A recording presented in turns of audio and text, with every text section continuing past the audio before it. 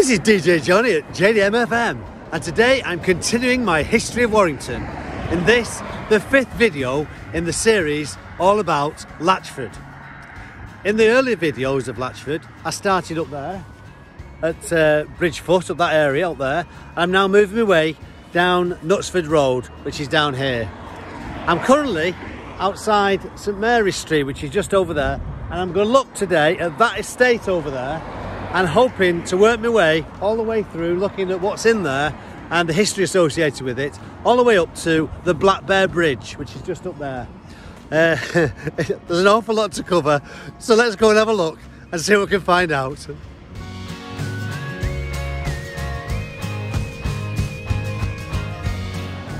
So Knutsford Road, as it is today, doesn't look anything like it used to. In the 13th century, it used to be a dirt track where people would travel towards Cheshire in that direction. But it was no good because the River Mersey, which is right to my left here, used to flood at all the tides and the road was just wet all the time. So in the 17th century, it was decided that they need to do something about it, and they built arches or culverts underneath the length of the road to raise it from the water so that when the Mersey tide came in, it wouldn't flood the road. And a proper causeway was built, and it was called Latchford Causeway. It was built at the same time as Wilderspool Causeway on the other side, and for the whole length of the road, these culverts or arches were built to support the road structure. Now, in addition to that, as time went on, houses were built along Knutsford Road, along here, right the way along the length of it, along the edge of the River Mersey. And on the other side as well, there's huge estates built to support the growing industry of Warrington and also the industry of this area. The road was very, very narrow. In fact, there was only enough room for 2 trams to get past each other on that side there. Now, I'll talk about the trams in a future video when I'll cover other trams around Warrington.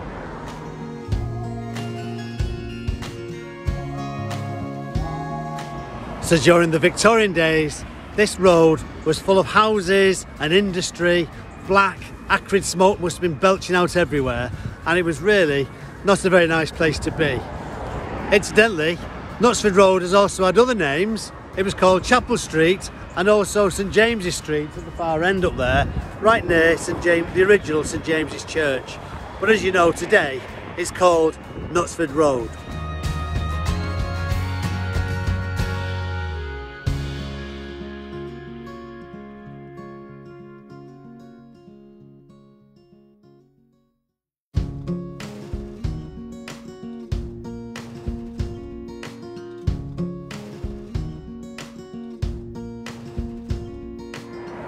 So I'm just on St Mary's Street, and Knutsford Road, of course, is up there. St Mary's Street is a very old street, leading all the way through, right the way on the length of this estate. Didn't used to be called St Mary's Street, it used to be called Slackery Lane. Slackery Lane, what's all that about? Well, a long time ago, before the Manchester Canal was built, this whole area was very marshy, and particularly at the end of the road. And that meant that there was lots of water which came from the Mersey in the high tides, and it was very, very what they called slack water, hence the name Slackery Lane. And that's where the name came from. It's only changed later on, which we'll chat about in a few minutes.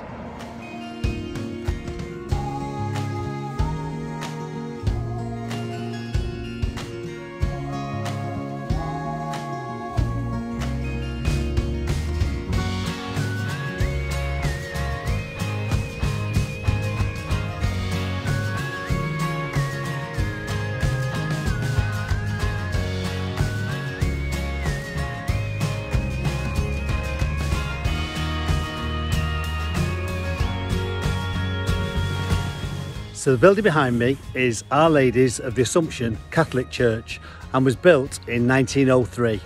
Now this church has been used for quite a long time, but sadly isn't used anymore. But the interesting thing about it is when the church was first built, it was designed with a spire, a 150-foot spire.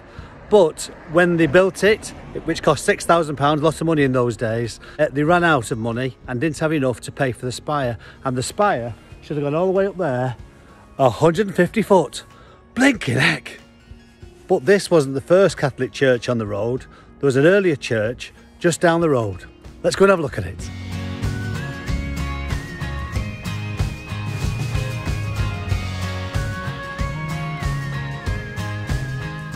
So I'm just next to the church over there, the Our Lady of the Assumption over there, and here, and these buildings here, where the old school and chapel used to be. This was Our Lady's School and also St Mary's Chapel, which was built in 1872.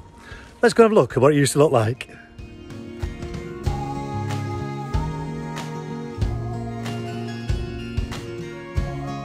The school and the chapel were originally built in 1872 when the road was really like a mud bath at Slackery Lane. But they changed the name in 1890 to St Mary Street. This old school was still in use until 1970 when they moved to new premises on Wash Lane, which we'll see in a later video. But meanwhile, although the church was quite useful in its early days as a chapel, as a small chapel for the congregation of this area, it wasn't long before they needed a new church, and that's why they built the new one up there, Our Lady of the Assumption. And the building behind me is the old presbytery where the priests used to stay, which was built in 1898.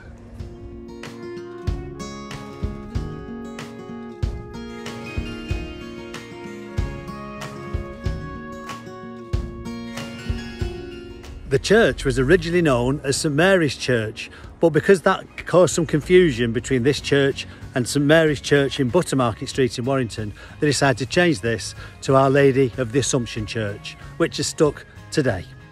Now sadly, in 2010, this church was no longer fit for purpose. The building structure had lots of challenges and it's going to cost a lot of money.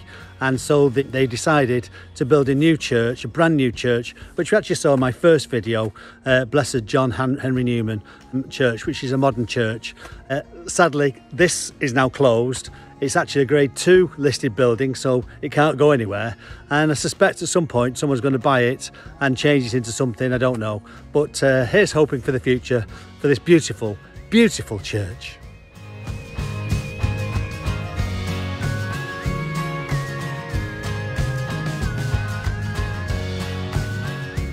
And this is the King's Club, which was originally called St Mary's Villas in the 1880s when it was first built. It was originally built as a residential home, but people recognise it really for being Latchford Conservative Club for many, many years.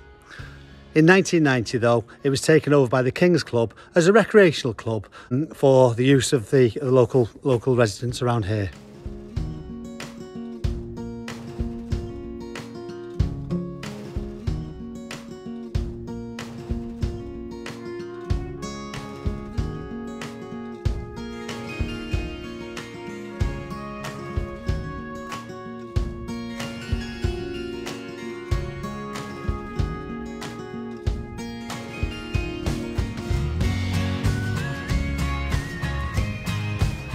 I'm back on Knutsford Road here. Behind me is this place called Pear Tree Place. Now this is the home of Ted Bather, sheet metal worker, and they also repaired radiators and lots of other fabricated activities. This was his workshop behind here, and here for many, many years until the 1960s when it was closed down and they moved to Owen Street.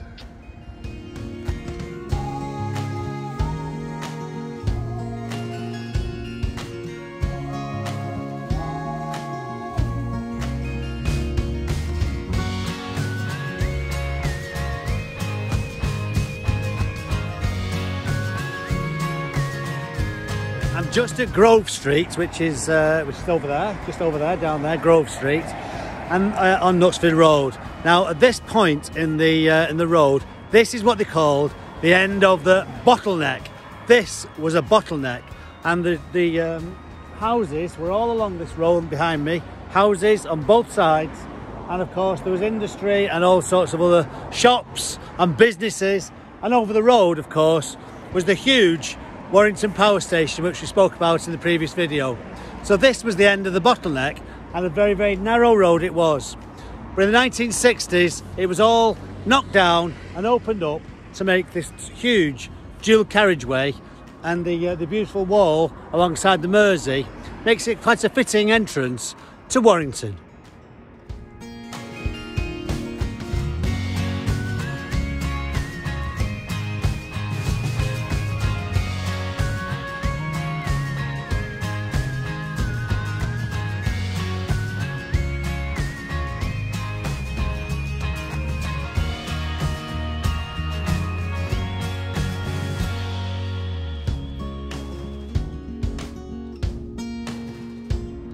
So I'm at the old Co-op dairies on Knutsford Road. Knutsford Road is, of course, just over there. And these buildings behind me is the old Co-op dairy.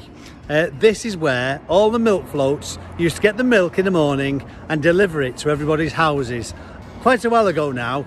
So, of course, the building isn't used for milk anymore. But the interesting thing is that this raised platform here, this platform is about 3 foot high. That is the same height as the old milk floats used to be, so they could offload the crates onto the milk floats every morning. Amazing. At the front of the building is the ornate, beautiful, traditional Co-op buildings. And you can actually see on this particular one here, the crane area there, where they will have at one time lifted sacks into the storeroom above. It could be sugar, it could be coffee, all sorts of different ingredients that they'd bag up themselves separately for sale in the shop at the front. It was also the butchery department of the Co-op here as well. Quite a fascinating place. It's just sad that these buildings are not used anymore.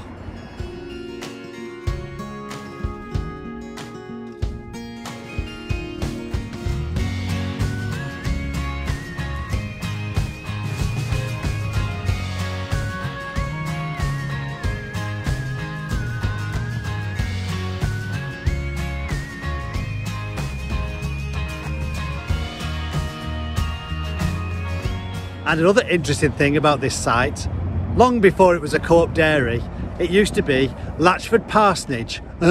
Well, actually, the vicarage for St James's Church, the original church, which was built in 1777, and I mentioned in my first video in this series. Well, this is the place where the vicars used to live. This is the vicarage where they lived on Knutsford Road, with a lovely outlook over the trees and the river, and there was trees all around. It was a beautiful, beautiful old building. It lasted for 100 years before it was demolished in the late 1890s, and the vicars moved to Wilderspool Causeway near the new St James's Church.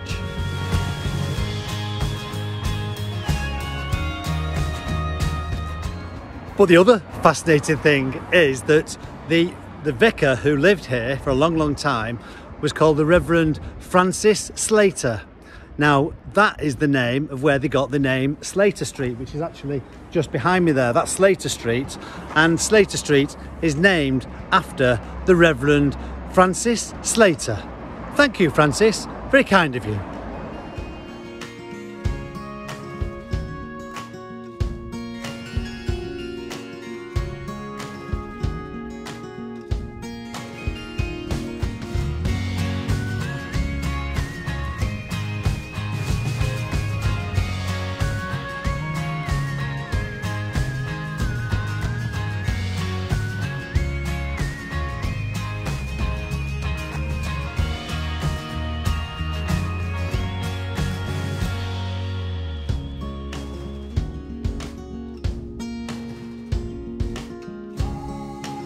So I'm just at the end of Slater Street. Park Avenue is along there, Ash Grove is there, and Myrtle Grove is just over there.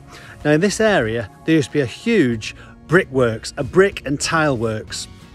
It was here for 100 years, from the early 19th century till the early 20th century. And this must have been the place where they built, or they made the bricks for all the houses in this huge, huge area, this brand new estate at the time. And this is where the marshlands used to be originally, where they got the name Slackery Lane, later St Mary Street. But nonetheless, the whole area is built on clay. There's clay all around here, and there was a huge clay pit at the other end of the road over there, where the brick and tile company could get their clay and manufacture the bricks for this huge estate. Amazing. And the interesting thing about Myrtle Grove and Ash Grove over there is that that is where the senior staff of the brick and tile works used to live. That's the houses where they used to live in those early days. So let's have a quick look at the plan of the brick and tile works.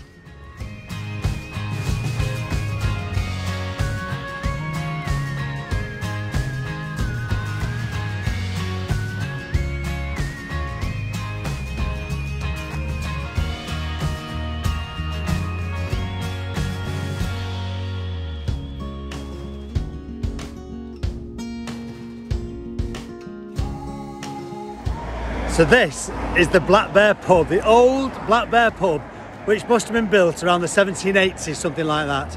An ancient pub and grade 2 listed. Now this is actually on Knutsford Road here, and we're actually at the Black Bear Bridge, which I mentioned in a previous video, the Old Quay Canal, where the bridge was named after this particular pub. Now in this pub, it used to be a coaching house.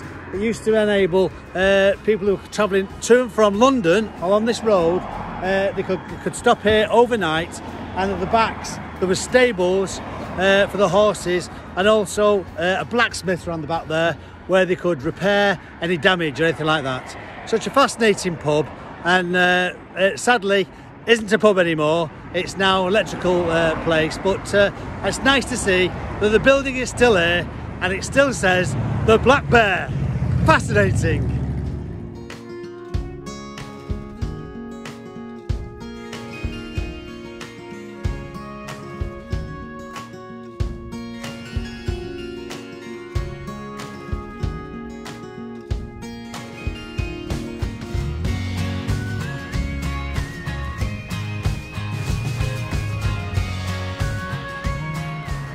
And I'm just in front of an old building, Bromley Tyres, which is actually just up the way from the Black Bear pub, or the old pub that used to be. Now this building behind me has also got quite a fascinating history. Let's go and have a chat about it around the back, where it's a little quieter.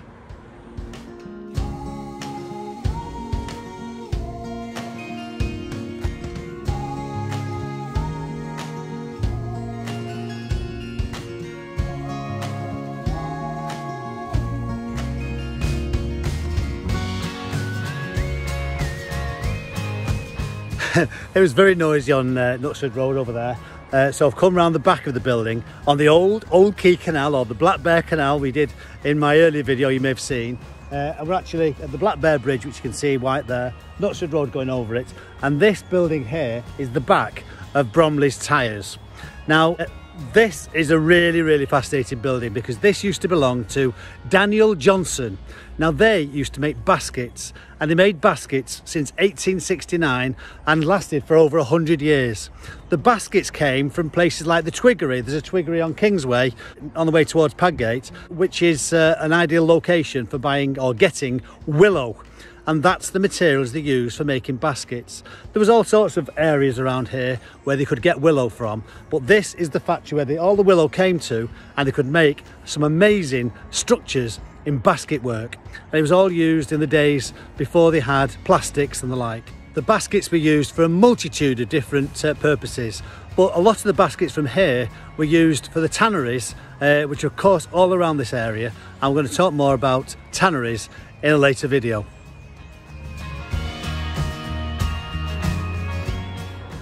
Well, that's the end of this 5th video on Latchford. It's been quite a journey. We've covered round St Mary's Street, the old Slackery Lane. We've had a look at Our Lady's Church, Our Lady of the Assumption Church, the Catholic church there, and the history associated with that. We've gone up along and found out a little bit about the King's Club, and we've had a look at the old brick and tile factory that used to be there, now all demolished. We've had a look at the old Co-op dairy, which used to be there. We used to rattle the crates and deliver all our milk to the doorsteps every morning. We've had a look at where the old parsonage was on the same site, and the name of where Slater Street came from. Dear me, can't believe how much we've covered. And now we've quickly reviewed the Black Bear pub, which is now gone, of course, and we've now looked at the basket works, which is actually just behind me now. Jeepers, it's been quite a journey altogether. Thoroughly enjoyable, but there's loads more history associated with this which I wasn't able to cover, so I hope you'll forgive me for the things I've missed. But nonetheless, I must move on now. The next video is going to be over Black Bear Bridge on the other side, where we're nearly getting to Latchford village, so watch this space. Meanwhile, this is DJ Johnny at JDM FM, and whatever you're doing, hope you have a fabulous time, and I'll see you again very, very soon.